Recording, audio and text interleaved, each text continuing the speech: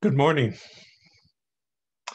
This morning's gospel reading is one of those readings that just fascinate us if you put yourself in the middle of the story. It's the story of Jesus' transfiguration, found in Mark 9, verses 2 through 9. And in that story, we see where Jesus took with him three of his disciples, Peter, James, and John, and took them up on a mountain. And while they were up there, it says that Jesus was transfigured before them. And it also says that while that transfiguration was taking place, Jesus was talking with Moses and Elijah. What a scene that had to be. Jesus talking with Moses, who I'm sure represented the law, God's law, and Elijah, who represented the prophets. And here was Jesus, God himself, the Redeemer of mankind, meeting with the law and the prophets and actually fulfilling the law of the prophets. And it says that he talked with Moses and Elijah. Wonder what he talked about. Luke gives us a clue because we understand that Jesus talked with Moses and Elijah about his death, his resurrection, and his ascension, and through that work would bring salvation as an open door to all of mankind. Peter, watching all of this, was just overwhelmed. And he even went as far to say, "Oh, Lord, it is good for us to be here." And he just wanted to build a tent and hang out there on the mountain. And we like to do that with mountaintop experiences. And thank God for those mountaintop experiences. But I want to draw our attention this morning to the word transfigured. In our gospel reading, it says very clearly, there he was transfigured before them. Other versions may use the word transformed. Other versions, I have even seen they use he changed. The word transfigured comes from the Greek word metamorphomai. And I'm sure you're probably familiar with what our English word is that derives from that word. Metamorphomai, it refers to a change of outward expression that is reflective of the inner true nature. Eugene Peterson put it this way in the Message. He said, his appearance changed from the inside out. Our word that we are familiar with is metamorphosis. And that is the process of change, of where a cocoon can change from the inside out and develop into this beautiful butterfly. Jesus was transfigured before them. His usual mode of expression, at least to his disciples, was that of a servant. They were used to seeing Jesus as a servant. In fact, it says in Matthew 20:28 that the Son of Man did not come to be served, but to serve and to give his life as a ransom for many. His disciples were used to seeing this 100% man side of Jesus as he ministered to people as a servant. But he was also 100% God at the same time. His outward expression at that moment changed to show his inner divine nature. I love what it says in Philippians 2. It says that who, and it's talking about Jesus, who being in very nature God, did not consider equality with God something to be used for his own advantage. Rather, he made himself nothing by taking the very nature of a servant, being made in human likeness. Jesus was 100% man and at the same time 100% God. And at that moment, on that Mount of Transfiguration, the disciples got to see the inner Jesus, the real Jesus, the inner true nature of Jesus as he talked with Moses and Elijah. And that's when Peter says, "Oh, Rabbi, it is so good to be here." But that wasn't the end of the story, because it went on to say in Mark that after this exchange, as they witnessed Jesus talking with Moses and Elijah, it says, then God spoke from heaven and says, "This is my son. Listen to him." I can understand how Peter must have felt, because I would have been blown away at that point. They got to see a transformation of Jesus, who he was.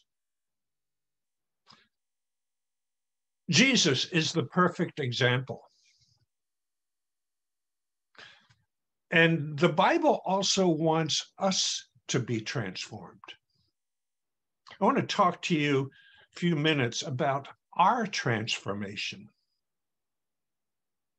That change, that metamorphomai, where we are changed into who God wants us to be. Transformation, our transformation, begins when we are saved. It begins when we believe in Jesus Christ as our Lord and Savior. And that is the beginning of a process. It says in 2 Corinthians 5:17, in Christ we are made a new creation. God changes us when we become a new creation. Our inner man is changed by the power of the Holy Spirit. And when we place our faith in Jesus, he brings forgiveness and the Holy Spirit into our lives, and he brings a new nature into our life, and that is the nature of God himself, who he has called us to be.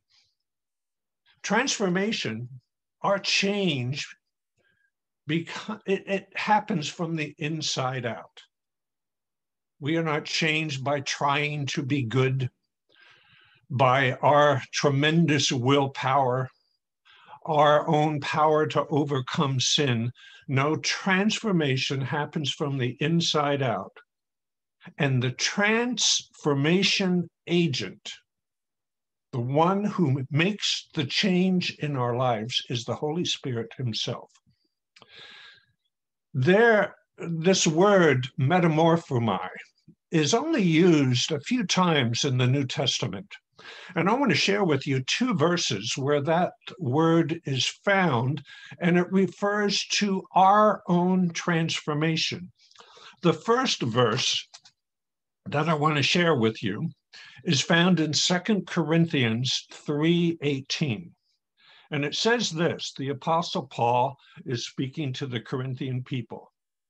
And he says, and we all who with unveiled faces contemplate the Lord's glory, or another way of saying that we reflect the Lord's glory.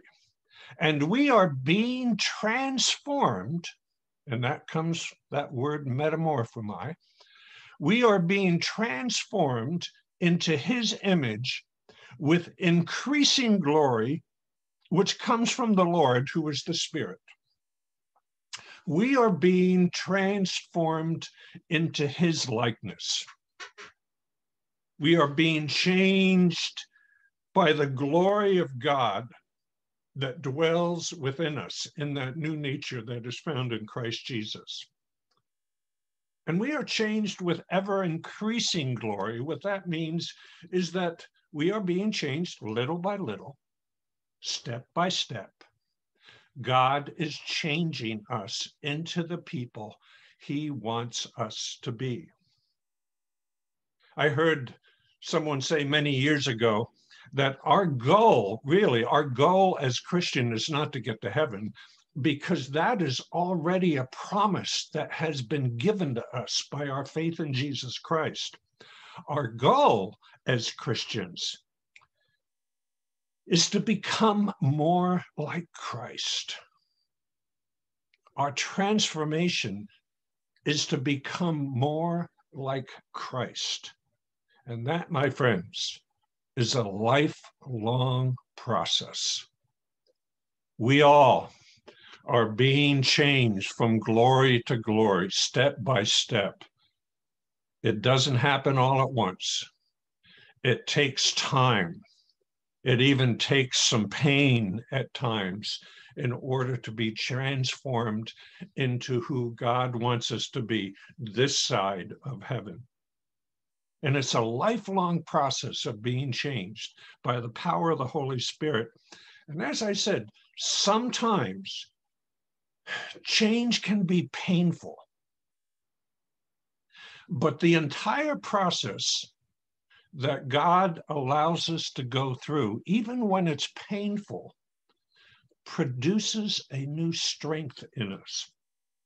I'd like to read you a real short story that I had read many years ago, and I kept it on hand. It was a story of a man and a cocoon that he had found. It says that once a man found the cocoon of a butterfly. He kept it for a while and watched it.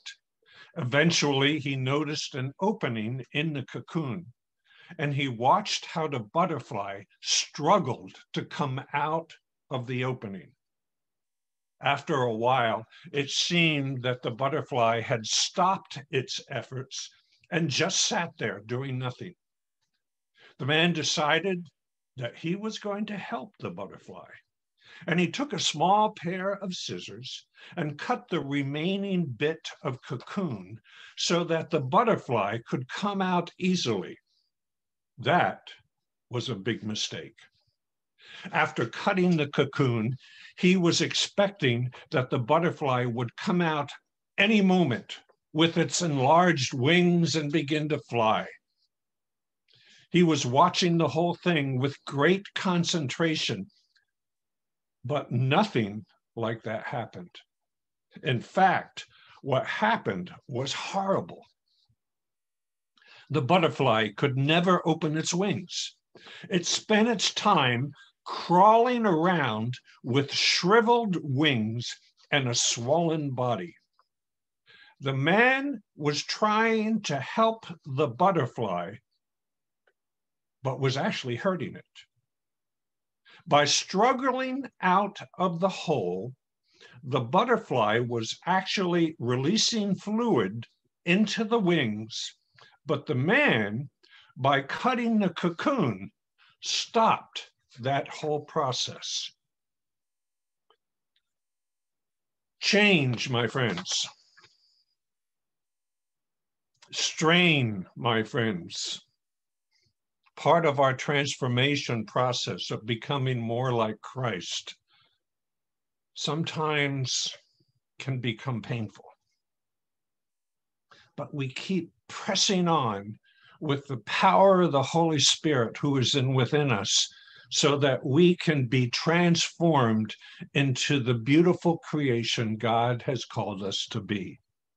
Some things we just have to go through. It's part of our transformation process. And we are changed from the inside out. The Holy Spirit will always be working in our lives.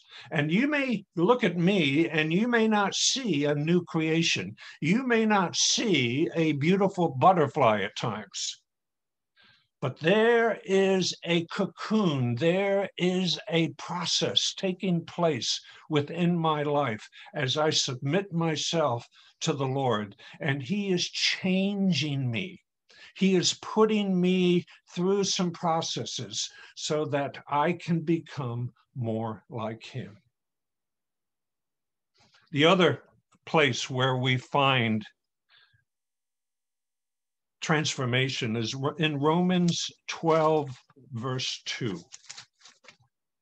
And it says this: do not conform to the pattern of this world, but be transformed by the renewing of your mind. Then you will be able to test and approve what God's will is, His good, pleasing, and perfect will. Be transformed, we are told. We are transformed by the renewing of our mind. That's that same word, metamorphomai. We are not changed by conforming to what is happening around us. It says, do not conform to the pattern of the world.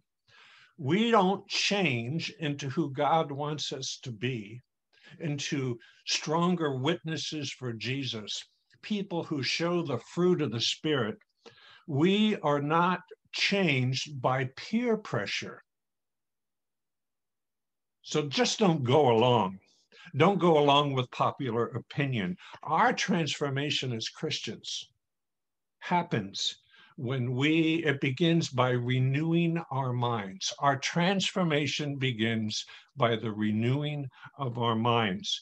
In other words, we need to change the way we think, and we need our way of thinking to come in line with God's way of thinking, and that's why we go to the Word of God. I don't know about you, but there are still times and ways in my life where I need to change the way I think. I may not be always a good reflection of Jesus Christ, but God sees me for who I can become, not just who I am. Others may look at me and they may just see a cocoon. A cocoon is not all that appealing.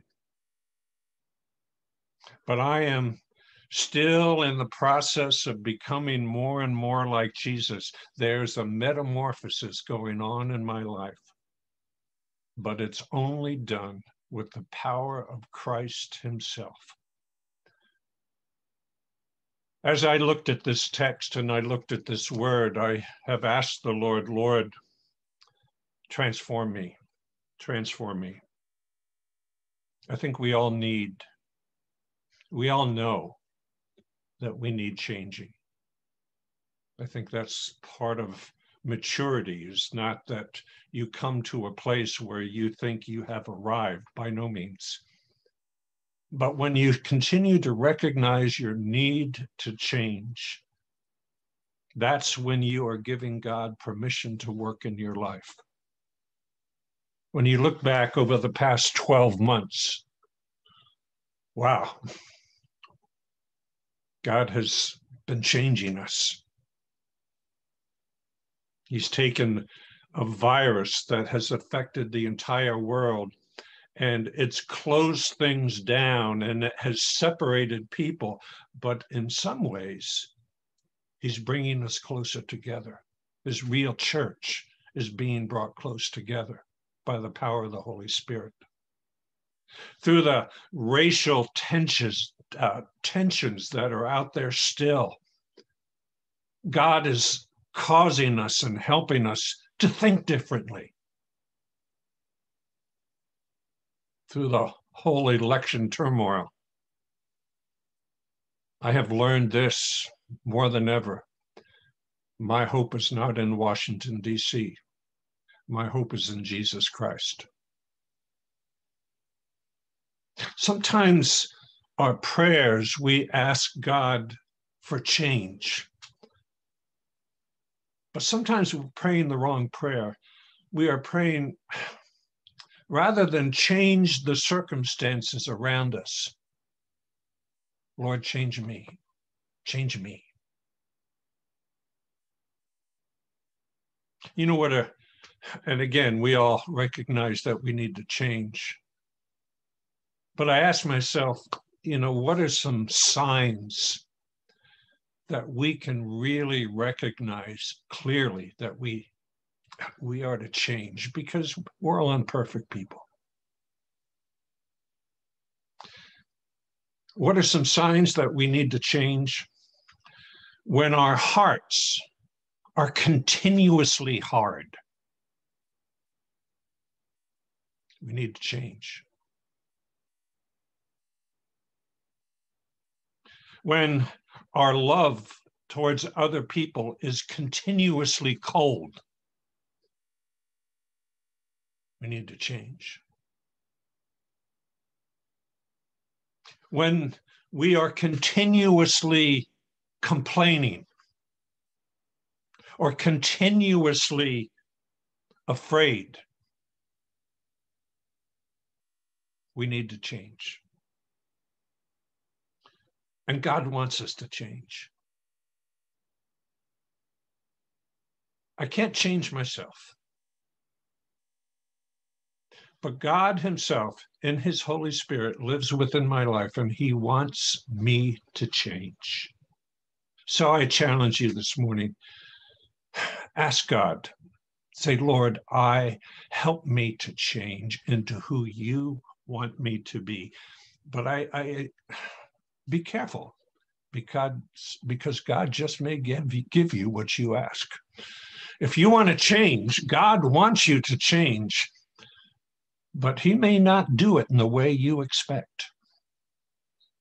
Change comes when we can embrace Jesus as the one who is going to change my life. It's not the mountaintop experiences. It's not great preachers. It's not great people that are going to bring about change. It's Jesus and Jesus alone. I want to share with you in closing that near the end of our gospel reading this morning, it says that in verse 8 of chapter 9 in Mark, it says, suddenly when they looked around, after Peter, James, and John had heard God speak, after they had seen Jesus transformed and transfigured on the mountain with Moses and Elijah, and after all of these overwhelming things, it says, suddenly when they looked around, they no longer saw anyone with them except Jesus. When you get to that point in your life, when you're left with nobody but Jesus, that is the place of transformation. Let's pray. Father, thank you for loving us. Thank you for the new nature that we have, that you have given to us by grace. But Lord, it's hard to change. But we ask you to help us. Help us change. Help us to become more like you. Help us to reflect you and not ourselves. So we come to you and we ask that you, through the power of your Holy Spirit, continue that transformation process in each of us. And we ask this in Jesus' name. Amen. Amen.